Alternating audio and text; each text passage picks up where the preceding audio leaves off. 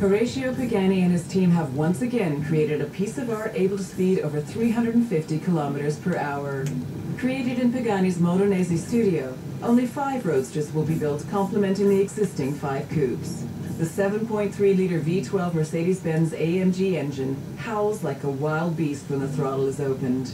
This is accompanied by the sound of air rushing into the air intake, positioned just above the driver's head. The Carbo titanium monocoque needed only a slight redesign, due to its unique strength, to deal with the absence of a roof, which when removed is stored in the front. The wheel nuts are made entirely from titanium and feature the Pagani logo.